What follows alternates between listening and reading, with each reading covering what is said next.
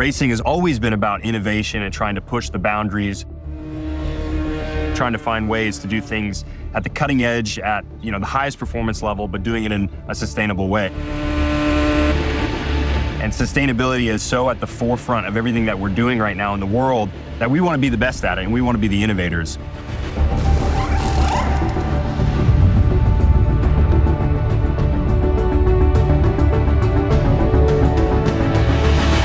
The great thing about the renewable race fuel is that every car on the grid is going to be using it, and it's helping to reduce emissions and help with decarbonization, working towards a cleaner future. I thought it was something really cool.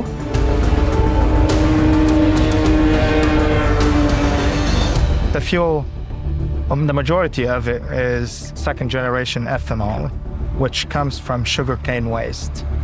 Think about that for a minute.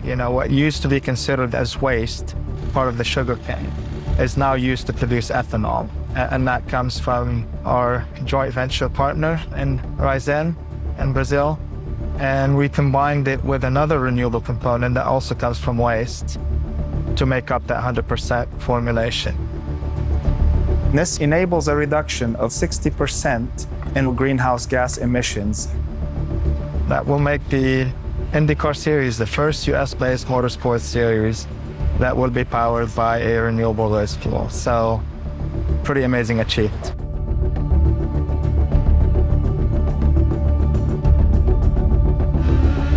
So the great thing about this renewable race fuel is that there's no performance loss, which is amazing. That was the goal, reliability, drivability, performance.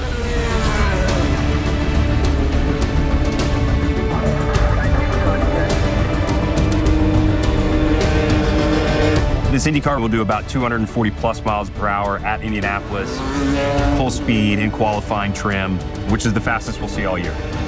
So for me, I'm proud of it. I love the performance of it, and I think about the future and trying to pave the way.